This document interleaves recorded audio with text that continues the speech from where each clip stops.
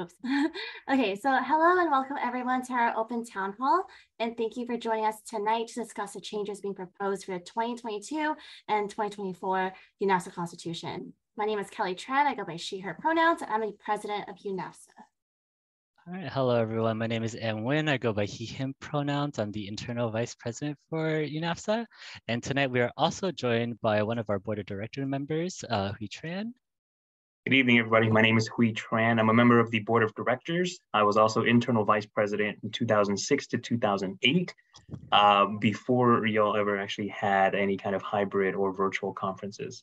All right, thank you, Hui. So for this town hall tonight, how we'll do this is first we're going to go through all of the list of changes that were made. So as you should be able to see on this screen, this is the document that was sent to y'all. It covers all of the changes we made between the 2020 Constitution and the proposed 2022 Constitution. Then we are going to, if y'all have any questions in the, if y'all have any questions from the audience that are joining us here today throughout tonight, please feel free to ask it in the chat and then we'll bring it up later towards the end afterwards. And then after all the questions here have been asked, we're going to go through any questions from the Google form for those that weren't able to make it tonight. And then that should be it for the session. I'm getting a message, Kelly, is everyone about people not being able to hop in? Has everyone been able to be added? Don't worry, I'll deal with it. Okay, sounds good. All right, so everyone ready to begin. In the email we sent out to y'all, there are 4 documents for y'all to reference. The first one is the 2020 Constitution. That is unchanged as in a PDF. That's what we have been operating on for the past 2 years. You also got this document, which is just a document with all of the changes made to the Constitution, as well as the rationale behind those, why those decisions were made. And then you also got this document, which is the final draft of the 2022-2024 Constitution, as well as a new document we're adding, which is the Constitution. And we'll go over this later down the line. All right, let's get started. Cover pages and preamble, that has not been changed. No changes there. What's up? I'm sorry. Do you mind if I just kind of jump in real quick? Yes, go ahead. Sorry, I probably should have expanded a little bit on my role here and also to provide a little context for what you're all about to go over. So the board of directors was just created in 2020 with the idea that alumni who have been involved for a long time can help provide some context and historical perspective on UNAVSA's growth development and on the structure that it has and on issues that may arise. Our responsibility as board of directors is really more about financial oversight and guidance to you all. Board of directors is not here to make any decisions on behalf of UNAVSA. For all of us, we actually don't want to do that. We try to do as best we can to take a step back and just share some ideas or be a sounding board for ideas.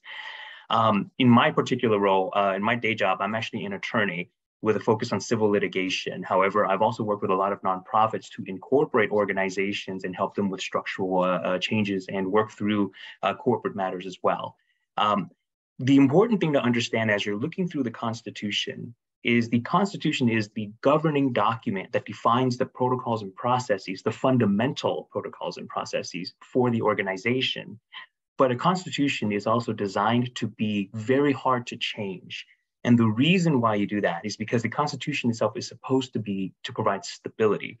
It defines the organization structures, the roles and responsibilities of particular bodies within the organization.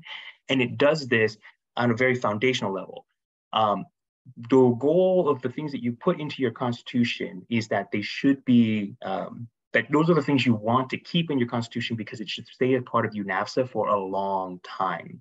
What we don't want the Constitution to become is kind of like a playbook that defines every little thing that UNAVSA does or should do. Because let's say, for example, you want to change an aspect of the conference. What you don't want to do is say, conference logistics has to happen in this exact way.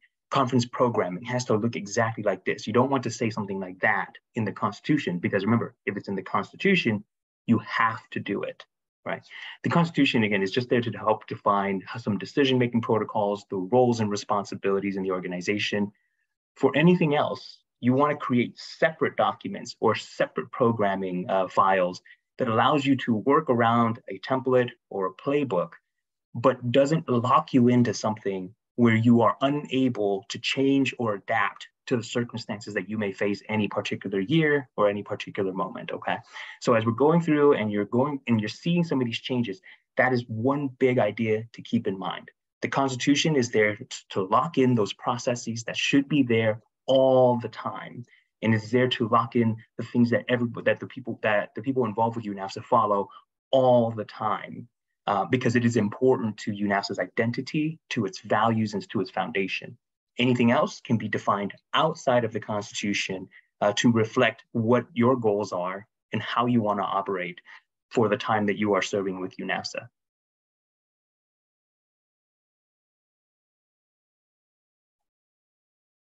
And that was it. Oh, all right, thank you here for that clarification. I hope that has clarified a lot of things for people here today. Is everyone ready for us to go into all of the changes we made? We'll take it as a yes. All right, so from the 2020 to 2022, there's no changes to the cover page nor the preamble. That has been always the same. Article 1, name and identity. We removed the section where it says the organization will have a seal, which shall be in the following form, and there was a graphic associated with that. It was like a UNAVSA banner type of situation. The statement was removed because UNAVSA doesn't have a physical seal. We operate entirely online. And keeping the logo outside of the Constitution itself allows us to make any changes to the logo as needed without locking us in for future years to come. That should be it for Article 1. Article 2, mission statement, vision statement, values, and pillars of operation. In the mission statement, we added civic engagement within the past 4 years or so. This has been a great push from UNAVSA, as evident by the 2020 project and our newish cabinet committee for civic engagement. So we added that into the mission statement. In values and community, in values under the community, we added inclusive and safe space, also conducive to the goals of our constituents. Under operating pillars, we removed the imagery, and the operating pillars is the one where it says education, and then it says leadership, philanthropy, and Vietnamese culture. That image was removed from the Constitution itself, but it is still made available over all of our presentation. Is still all available on our drive. We just took it out of the Constitution specifically. Operating pillars, supporting pillar number 2, we changed Vietnamese culture to cultivating culture. Cultivating, the language around cultivating encompasses much more than just Vietnamese culture itself. And because of how diverse our constituents are and our community is, we believe that we should celebrate all cultures and not just specifically Vietnamese culture as an organization. So that's why that language was changed. And then under the same section, we changed the language from language and culture to, it says Vietnamese language and culture, we changed it to Vietnamese heritage. Because same thing, less words. Article 3, all the offices. We moved, this is just a positioning. We moved minimum qualification above where term limits is. So the section where it says preferred qualifications, we moved that over to the appendix, and we only kept the minimum qualifications within the Constitution. So if, as we explained, this is the things that we have to do. And so the bare minimum requirement for a BOD member is in the Constitution, because that is what we at least want. And then the preferred qualification things we're looking for is in the appendix, because that can change from term to term. Section 2, selection procedures, that was a procedural, this section was procedural in nature, so that was moved to the appendix. Core responsibilities, only the responsibility section, the list of things that were needed to do, that was also moved to the appendix, but the area that the section that defined the core itself is still in the main body of the Constitution. And then the map of the regions, that was moved to the appendix as well. for core responsibilities, these were the changes that were made. Develop regionalized resources. I changed it to just develop resource in general. It's generalizing the term, the responsibility, so that core is not limited to just doing things for their region. They can create resources for all of UNAVSAs as well. Mandatory attendance to weekly, bi-weekly core meetings, change it to mandatory attendance to core meetings, simply because the IVP and the core cohort for that term can decide on when their meetings will be. Lead regional caucus, we took out the section where it says at the annual conference, because in prior years, or it may be in future years, for UNAVSA 17 specifically, we didn't have regional caucus. So that language was changed so it's generalized. And if we bring back regional caucus or have it separate outside of UNAVSA conference, that is also a possibility. Attend and vote on behalf of their region during conference city selection session at the annual conference. That was changed to attend and vote on behalf of their region during the conference city selection session. And that is removed. That was changed so that it doesn't have to be at the annual conference. It can be done internally or externally from conference itself. That's all the changes to course responsibilities. Section 4, voting body. This is the big one. So the entire section has been changed to now say this: the voting body shall have ultimate decision-making authority for all constitutional decisions of the organization. The voting body is made up the executive board, the board of directors, the council of regional representatives, and the cabinet staff. The specific entities within the voting body that are required to vote on constitutional decisions will be dependent on which voting measures fall under the purview of each voting entity. And so here, the next part says, for the executive board, all members of the executive board will be represented by a singular vote. For the board of directors, all members of the board of directors will be represented by a singular vote. For the cabinet staff, all members of the cabinet staff will be represented by a singular vote. For the regional partners, each region shall have one vote regardless of the number of regional representatives for that region. In the case where two persons serve a joint position, only one person is required to submit the vote on behalf of that entity. The voting body shall vote only on constitutional changes and elections that fall under the voting body's jurisdiction. These will be defined as, and here we're defining a constitutional change, changes to the Constitution through the amendment process, and that's defined in Article 6, UNAVSA executive board elections, any other voting elections if asked by UNAVSA cabinet staff. So the example here would be CPP selection. We usually use the voting body for that. The executive board and board of directors will still have authority over administrative decisions. Later down the line, we'll cover what administrative decisions are. But to clarify this whole thing, because this is huge, we'll use elections as an example.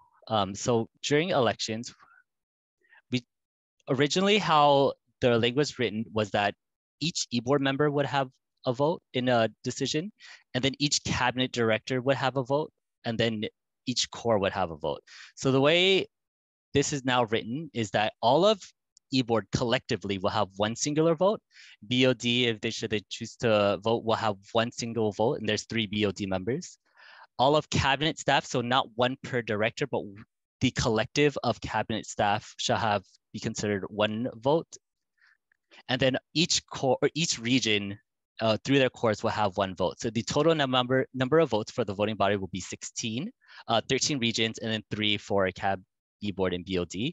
And so that shifted a lot of the voting powers back to the constituents. And this change was made because Kelly and I feel and believe that for constitutional changes, our constituents should be the one making the vote. And that's why this shift, this shift was made so that core will always have the majority of the vote. And this prevents future e-boards, should they choose, from the previous language that if, oh, we're gonna make a bunch of cabinets for different things, and then they shift, now we may have like 20 cabinet committees in the future, and each one of those directors would get a vote collectively, and that strips away the power from core and thus our constituency.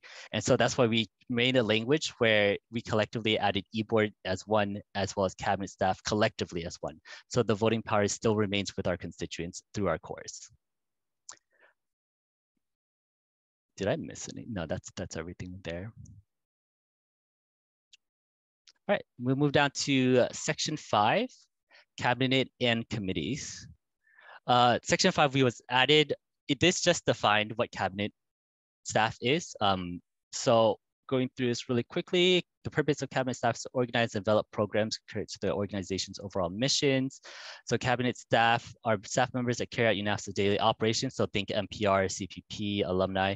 Cabinet staff are members of UNAVSA staff that are separate from eboard, BOD, conference staff, CoRR, and President's Council, and regional partner members. We'll define that later. Though cabinet staff can hold multiple positions that overlap with these offices. So for example, CoRR can also be on cabinet staff and conference staff. Each year, eboard will appoint cabinet staff members and organize them as necessary and carry out UNAVSA's initiatives and programs. Positions are only official and permanent upon approval of BOD or your committee director.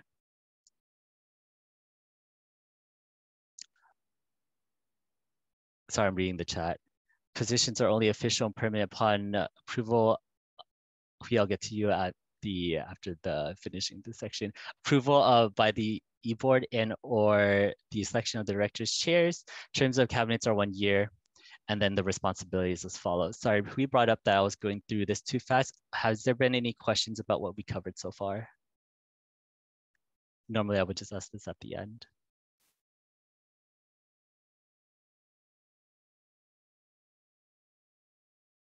I guess for context, Cam, just for helpful for everyone, could you just, if there's anything that's like new that's not from the old constitution, could you just like highlight that part so that way we can pay attention to that part? For like example, like let's say you change something, just like note that just so that we can like hear it and like see it ourselves. This entire document is that though. This is all perfect. The changes that we've made. Okay, gotcha. Thank you. Yeah, so all the changes between 2020 and 2022 is written in this document with rationales as to why that change was made. And that's what we're covering today is the decisions and the thought process behind that. All right, any more questions? 5 seconds of silence means no, let's move on.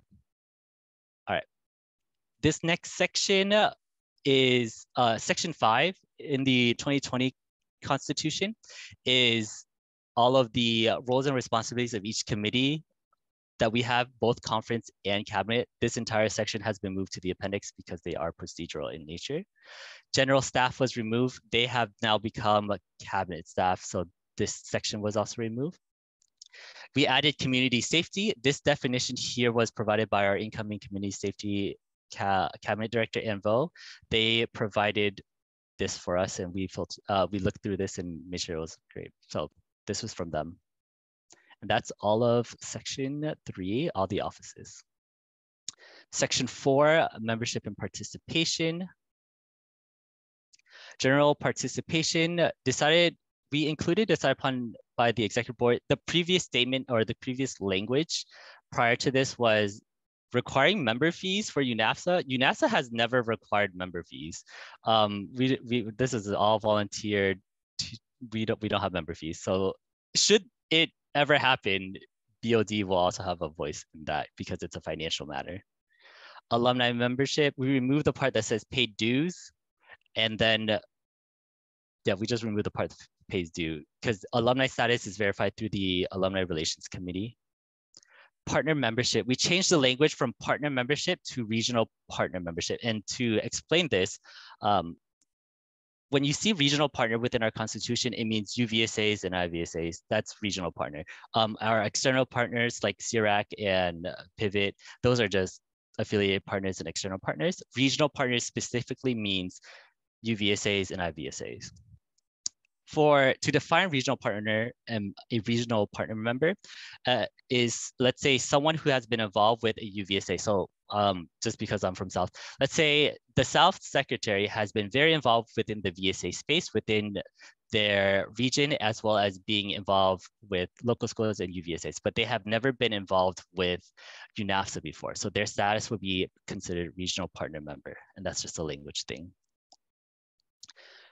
Section 1C, regions will be defined as below. This has been moved over to the appendix along with anything that has to define regional boundaries and borders. It's all under the regional map. Contribution and standing, this has been moved to the appendix section 1. Section 2B, voting. the original language, if you looked in the Constitution at this point, has a definition of material decision versus non-material decision, and it defined material versus non-material, and then there was also defining a quorum as well as the percentage in voting. That was very hard to digest for a lot of people, and it originally referenced sections that no longer exist, or we could not find where the reference was to. So that's why the previous section about the voting body, the language we are now using is a constitutional change versus an administrative change. So this section here now defines administrative changes. So administrative decisions shall be decided by the e-board. An administrative decision is defined by one, not a constitutional decision, but as defined by Article 3, Section 5, which was the voting body, and then impacts the daily operations of UNAVSA. So an example of this would be budget for Alumni Relations Committee to do Alumni Relation Committee things. We don't need all of CoRRs in BOD and eboard to vote on that budget. Eboard will be able to vote on that daily operational. We don't need all of CoRR to vote on budget for ARC. And that's all the changes to that. Any questions so far?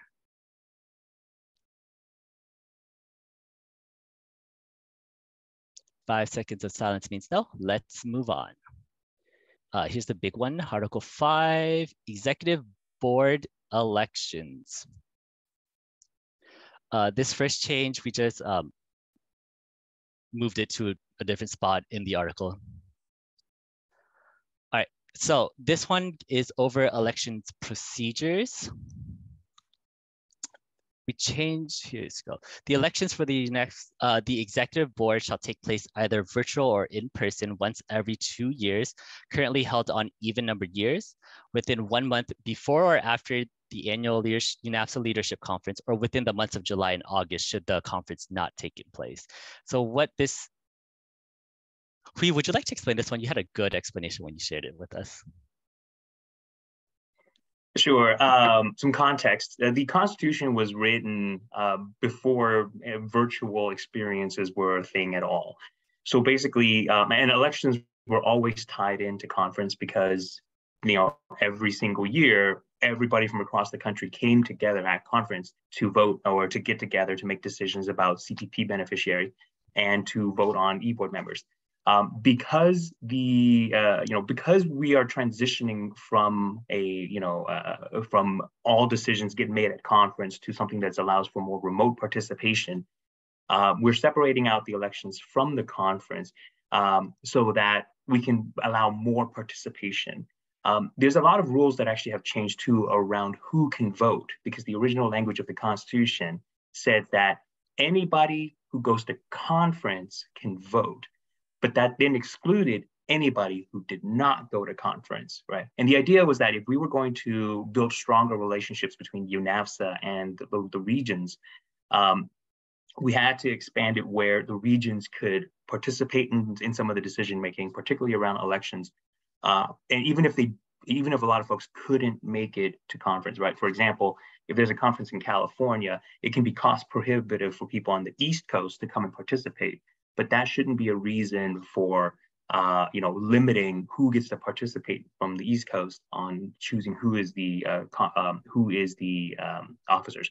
Now, as for the timing of the conference, the reason why we're trying to ensure that the elections happen, within a few weeks or within a very close time period to conference, is that the conference bump is very real. Right. UNAVSA does operate year round, and UNAVSA has programming that occurs year round. However, the time that people are most excited about UNAVSA, the time that people get the most invigorated and inspired to do things with UNAVSA is always centered around conference time. And so if we wait too long for folks to be able to participate in the elections, we just find that participation, dips dramatically, right? An example can be, I think in 2020, we actually had special elections because in October of 2020, because the elections couldn't be held at conference, or there was issues with having elections at, or I guess not enough officers were elected at the conference itself. Because that was the case, we had to try again in October, but the problem is that in October, it's been a while, people tend to forget about conference, or people have a lot of other obligations, and it creates a little bit more, it creates more obstacles and challenges to get the voter participation we want, to ensure that those who do get elected or take office kind of with the knowledge and with the feeling that they have been elected by the constituency to manage, to run, and to lead the organization.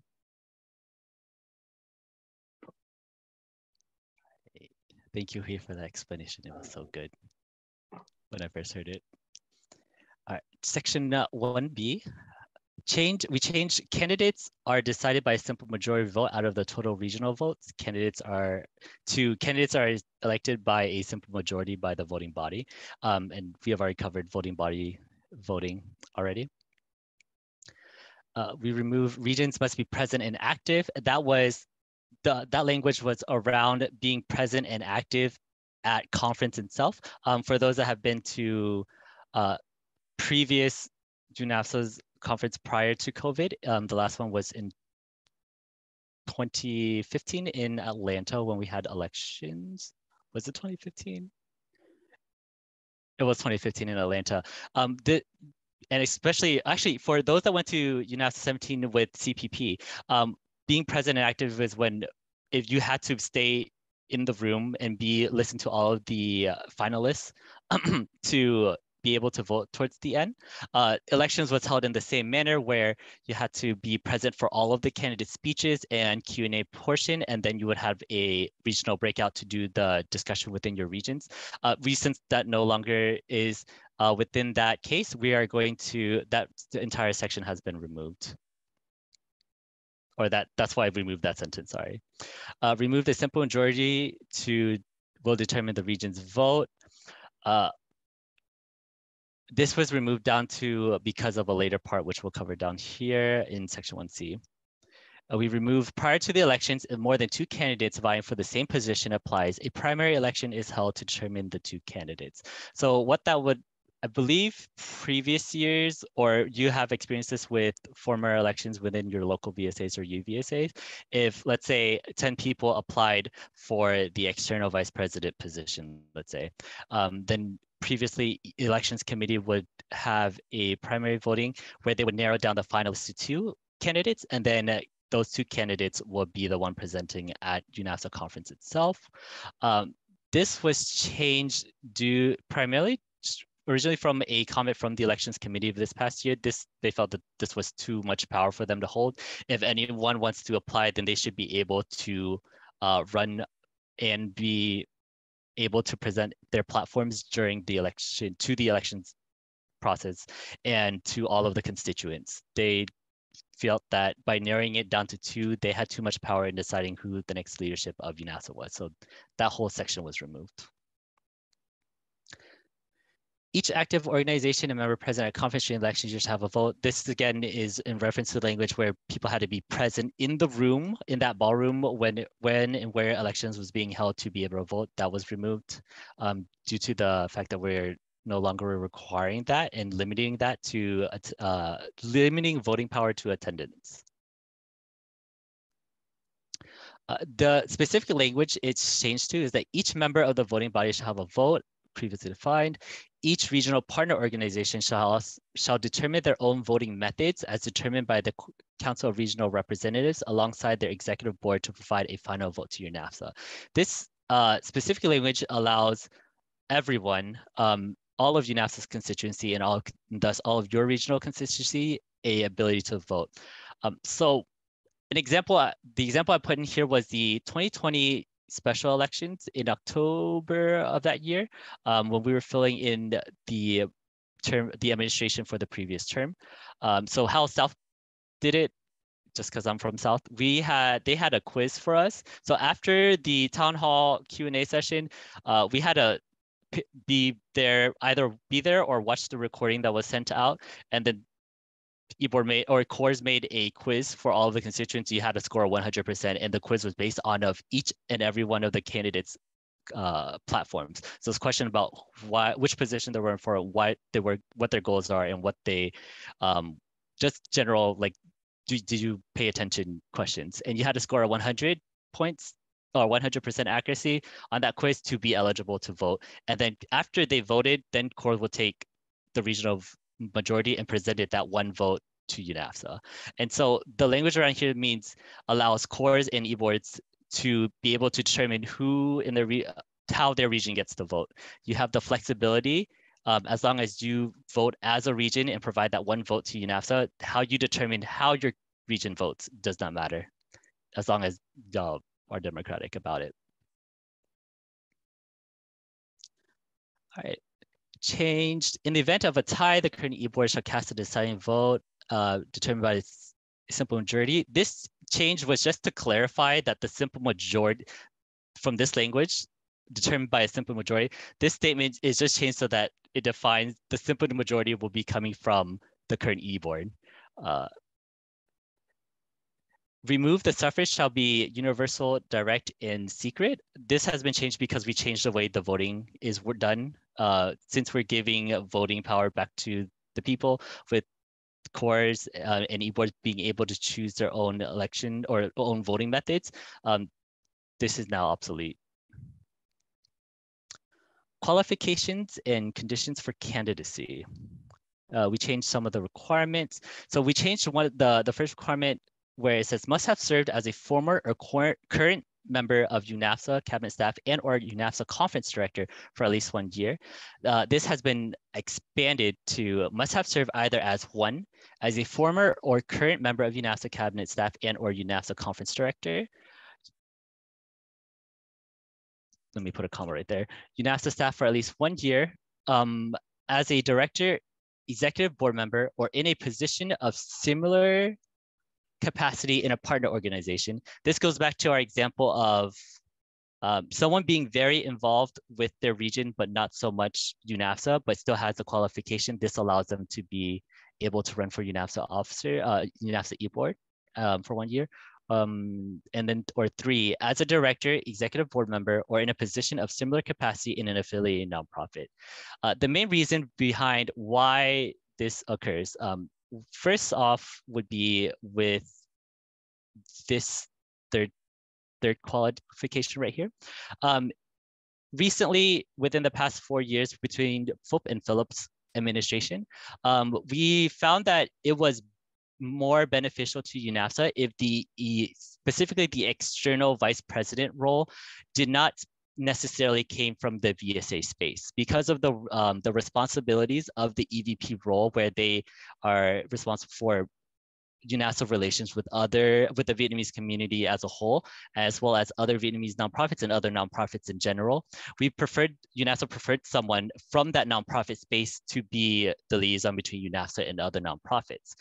So we wanted to expand on this so that it allowed other people or other potential candidates who were very involved with the Vietnamese nonprofit space, very involved with the nonprofit space, but not necessarily the VSA space, to be able to run for the EVP role.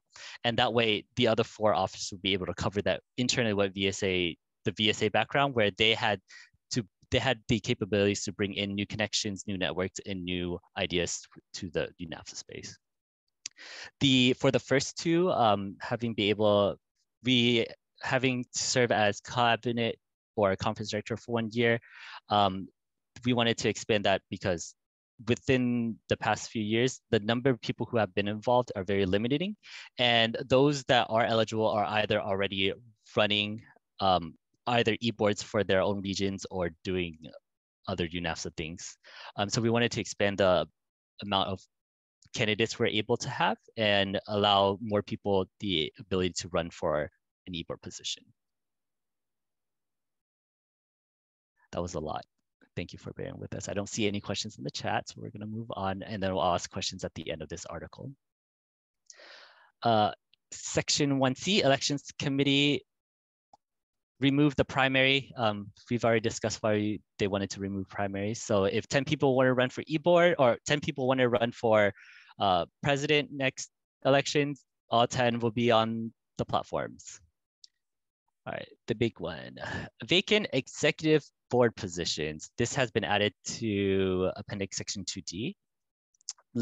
this is a specific language. Should there be any vacant executive board positions after the elections process, the incoming executive board members will appoint candidates to fill the remaining positions. Appointed candidates must meet all qualifications and conditions for candidacy that was previously defined.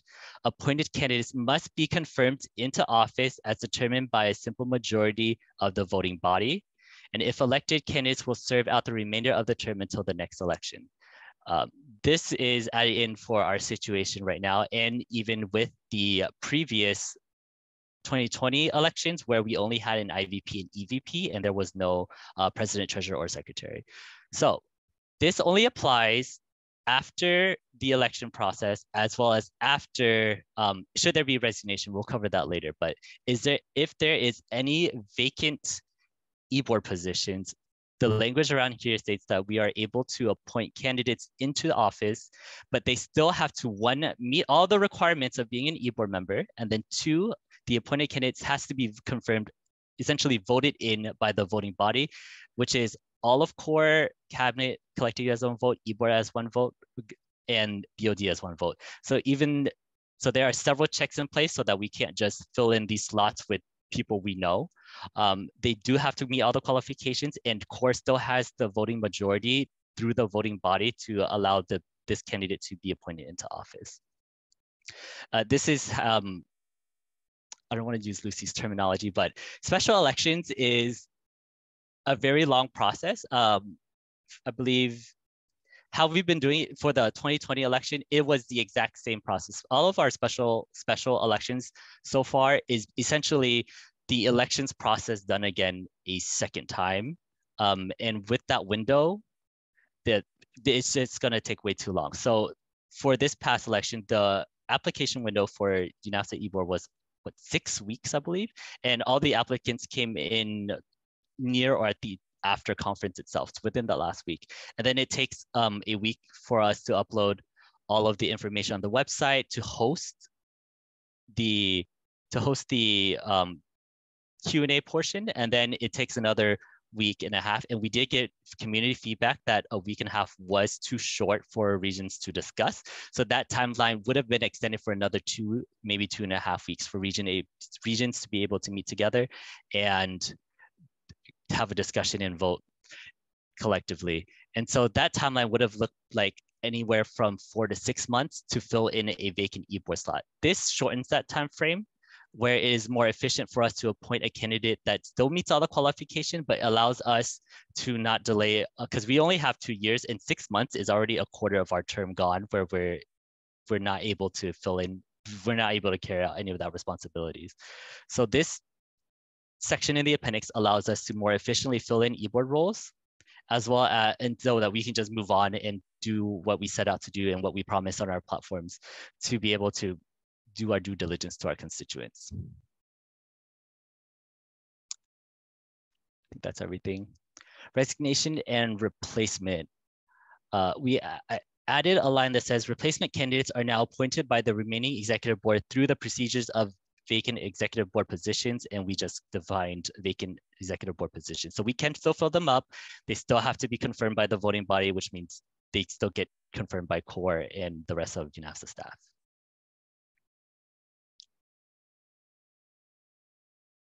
This isn't, oh, this section is in here twice. We'll edit this later so that this isn't duplicated. Section 2, decisions. This is the section that was the language around material versus non-material decisions. It was referencing sections that no longer exist, and the language was too complicated and the math did not check out. If you see that, you look on the original 2020 document, that percentage of the quorum did not work out. Article, well, actually, I'll finish it out because there's not a lot of stuff left. Article 6, the amendment process. Should we make any more changes to the Constitution? Just the Constitution, not the appendix. They will have to go through the amendment process. There's nothing changed about the amendment process. And then we added the appendix, and then specifically the statement that says the appendix is not a constitutional document. It is an operational document that outlines duties and programs. So year to year, we'll be able to change the appendix, which mainly contains all of our procedural stuff, like roles and responsibilities of committees, regional definitions, stuff like that. that can be changed from year to year because maybe we don't have alumni relations one year, we don't have community safety. A good example is when we did our interview for Anne, what their vision was for community safety, their vision was that community safety would ideally not need to exist in a couple of years because during their term, they will be able to ingrain protocols and procedures and ingrain that culture of community safety into UNAVSA that the Committee for Community Safety no longer needs to exist. So stuff that are transient and not within the long-term goals of UNAVSA itself will be in the appendix. And that is it for all of the list of changes. Just to clarify what David brought up earlier, the 4 documents you had was the 2020 Constitution unchanged in a PDF format. This document that we just went through is a list of all the changes between the 2020 Constitution and the proposed 2022 Constitution and all the rationales behind why that decision was made. So this essentially is the highlighted section. And then you also got the final draft for the 2022-2024 Constitution, as well as the final draft for the appendix of that Constitution. And that's all the changes we made. I'm going to open up the floor here for anyone that's joining us tonight. If y'all have any questions, please feel free to put it in the chat, or you can just raise your hand, unmute yourself, do what you need to do. Any questions?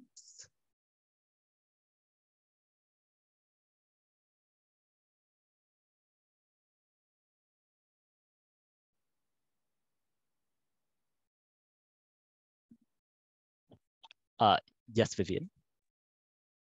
Hello. I have a concern regarding how eBoard is filling vacant eBoard positions. I understand like the concern for like time and efficiency, like special elections do take a long time. And I acknowledge that, but I'm concerned because I feel like having the incoming eBoard fill positions for their own board is a conflict of interest. And another thing is I feel like because it's an appointment system, it also takes out the opportunity to apply. Like if someone was interested in filling a vacant position, like now they have to go through you guys and like appeal to you guys if they're interested in that position. And so, yeah, those are my 2 big things. Okay, sorry, the first one was? First one was, I think it's a conflict of interest to have incoming eBoard appoint candidates to fill vacant eBoard positions. So to address that, yes, it could be a conflict of, it is a risk for conflict of interest to appoint people, but ideally we would want to be on a cohesive team where everyone on eBoard is on the same page and have aligned values and missions for the organizations. The checks and balances for that comes in with the voting body and the requirements for us filling in that role, because it is checked by first that candidate that we appoint has to meet all the qualifications for eBoard in the first place, as well as they have to be confirmed. So they essentially have to be voted in by the voting body, and CoRR and the region still have the majority vote when it comes to the voting body, because all of CoRR has, each region has 1 vote, which is 13 votes, and the remaining 3 votes will be collectively all of eBoard 1, collectively all of cabinet staff 1, and collectively all of BOD 1. So out of 16 votes in total, 13 of those votes are with CoRR. So that's where the checks and balances for conflict of interest comes from. And in terms of the second half of that question was, what was the second half of the question? It was about how, like, with the appointment system, it takes away the opportunity for people to apply. And like, if they are interested in a vacant eBoard position, like now they have to like appeal to you guys. Yes. And I feel like. All right. So, yeah. So the language here is, should there be any vacant eBoard positions after the elections process? So the election process still takes place, and they still, like, everyone still has the opportunity to apply for eBoard during the election process. So that's still, we're still having applications open in 2 conferences from now, in 2020, 2024, when we have that elections year, we still have an application process and anyone can still apply during that year. This vacant e-board position filling only applies after elections has taken place and no one applied for that position. So everyone still has the opportunity to apply for that position. This only takes an effect if no one applied for that position or no one is received into that position. I hope that clarifies your concerns.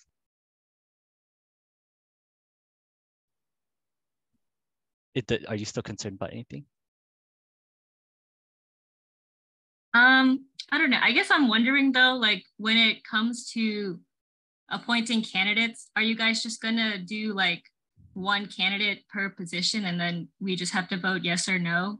Or like, are you guys gonna, I don't know, because it feels kind of like, even though like there is a majority within the region or within the regional partners, like it puts us at a kind of disadvantage if like we are just like voting yes or no and like you guys get to pick the candidates that we vote on. I think is more of my concern. I also see who raised his hand. Did you have a response to that? No, I just want to clarify something, right? Because this is a values-driven decision, right? I mean, if you don't like the appointment process because it kind of prioritizes efficiency over everybody getting to or opening up the process where multiple candidates can put themselves out there for the position, right? That is something to take into consideration, right? When you're running elections and when you're talking about electing folks who are, who are ultimately supposed to manage or run the day-to-day operations of the organization, typically in the business sector, right, there is no such thing as elections, right? In the private sector, you get hired to do the job, you do the job. If it's not good, you get fired, right? In the community model, then we talk about doing, elections, right? Because we're talking about bringing the community together. We're talking about bringing people together so that you can vote and have, and the people who make these decisions, the people who run the organization are reflective of the constituency. The appointment process is, in a sense, trying to come in between, right? Elections are held once every 2 years. That should be, we want to make sure that we got to do as best we can to make sure that that's common knowledge. But if we have to read the concern with doing special elections just to fill in the seat is that, as Em said earlier, if it takes us 3 to 6 months to really get elections up and running again, that takes away from the ability of the folks who are running the organization to be effective, to use their time effectively. Because in effect, right, even right now, only Kelly and Em are officers, and so they're serving at a 40% capacity because there are 5 e-board positions, and they have to do that over the next 3 to 6 months to get things done. So the check and balance here is, yes, they do kind of choose somebody, and for the voting body, it's up or down. Right. That doesn't mean that there can't be additional procedures that are put in place. For example, an application process that allows folks to apply, right?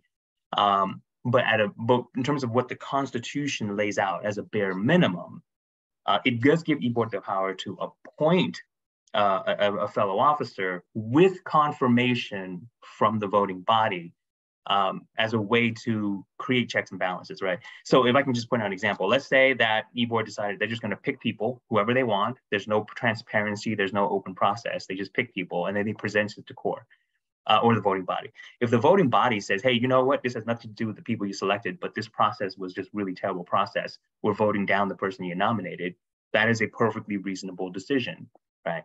On the other hand, if the process itself was open, it was something that the voting body, understands, is, supportive of, and there's an opportunity to get more folks to apply, right? The voting body can also say, hey, you know what? This process worked out for us. We do approve of the final candidate. This is fine, right?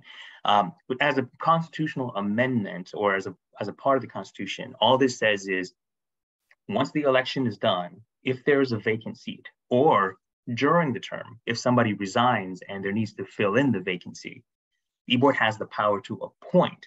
It doesn't define the process. That process can be left open. But eBoard has the power to appoint, and the voting body has to confirm who that is. right? Again, so if you decide that ultimately, the democratic aspect of this is the most important thing, it has to be observed. It is a reasonable position to say, I don't support this constitutional amendment. But it is though, like the one thing I'm trying to tell folks, right, is when you're trying to make a decision, the more people you get involved, the longer it will take, but you're going to arrive at a decision that folks feel comfortable with. The less people that get involved in a decision, you're going to be able to make the decision quickly, but it may not necessarily be the decision that all of the stakeholders agree with, right? So it's a balancing point that you've got to, that ultimately you all got to decide in terms of whether or not you're going to accept this constitutional amendment or not.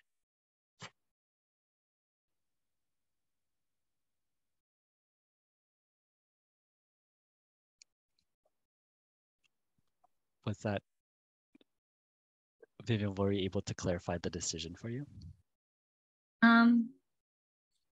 Yeah, I think, yeah, I understand like where the change came from. I don't know. I think just for me, I still feel like I would personally rather have a third party maybe be like reviewing applications and selecting candidates versus having you guys picking like the vacant positions for your own board. I think is still like my stance. I see David raising. Oh, sorry, go ahead. Sorry. No, it's okay. Sure, you want to finish? Yeah, I mean, I was just gonna add, like, especially in the case where it's like more than half the e-board is vacant and like e-board positions are 2 years and they have a hand in everything within UNAVSA. I feel like it should be like less like of a conflict of interest, and maybe like a third party should be involved in that process.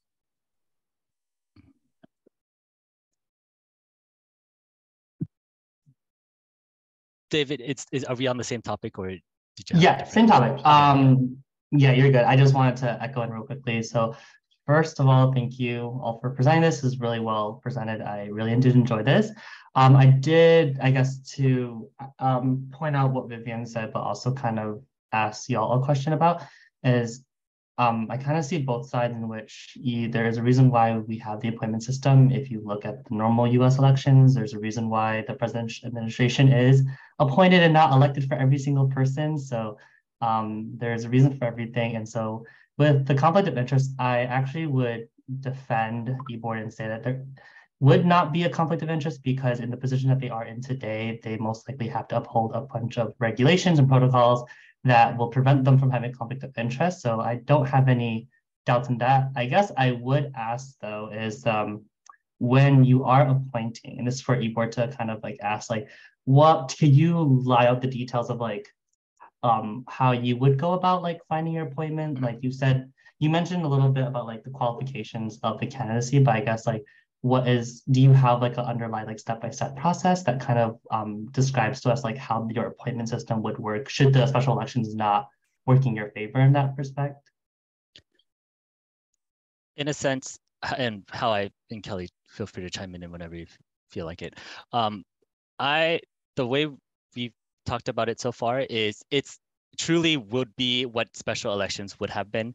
It's going to be an application process, and then we review where they have to submit in all of how they check off on all the qualifications, their resume, all of that stuff, as well as submitting their platform to CoRR.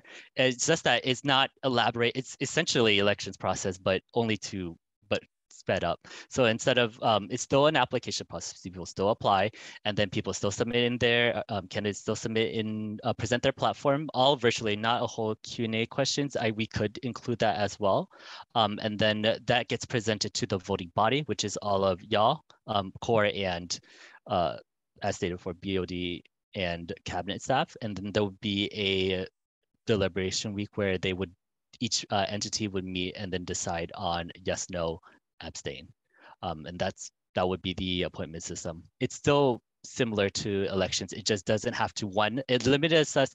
If we had to do special elections again now, then we would have to reach out to all of the UNAVSA 17 attendees again to do special elections because we're still operating on the 2020 constitution. And so we would have to reach out to all those constituents again, reach out to everyone, reach out to the cores, and to reconduct all that procedure again.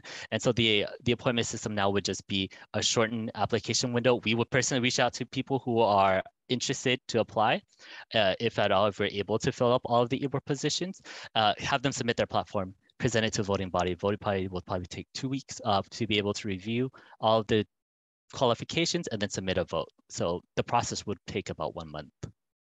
And just to reiterate, like if you think like it depends on like the number of applicants too. If there's like 2 eligible candidates for this one position, we would obviously just share both candidates as well. But just at the moment, as you can see, it's only Am and I myself running eBoard right now, and it's really hard to get started on a lot of our operations. So having a long period of time, 6 months, to get things running, we're just going to be backed up even more. So just like if you're thinking like, oh, it's just like one person, or they will appoint only one person, it depends on the number of applicants. If there's a lot of people who want to apply for EVP or secretary, we'll share all their platforms. But as of right now, we don't have applicants. So that's just me being very transparent about the leadership job right now. Thank you. Thank you for the transparency. I appreciate it. I know this is a very new change, so whatever you do, like I would ask for like the transparency part, like just kind of underlying what your step-by-step process is. And myself as a core, and speaking just for myself, like it'd be nice to kind of see what that process is, so that way there's no stone unturned. But yeah, again, thank you. Appreciate it. To answer Vivian's question in the chat, yes, so it'll be application but shorter, 2 weeks at max, 1 week to collect everyone's platforms, and then 2 weeks afterwards to present it to voting body, and then y'all would get to decide to vote.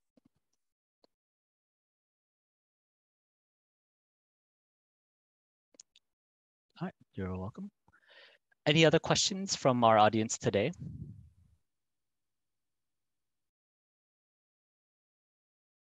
I'm gonna give it 10 seconds instead of 5 this time. While we wait to y'all think of questions or look through the document. If you have any questions after this session ends, please feel free to either email us at eboard@unavsa.org or our personal emails, or the Google form that was sent to you for this session. We will be sharing that out and we will cover that Google form later. Just submit a question there and we'll keep an eye on it daily to answer any and all of your questions from there as well. Hey, Em. What's up? So just real quick. I've conferred with Lucy, and sorry if I missed something during the presentation, because we were just going back to make sure that we were just trying to make sure our position was unanimous here.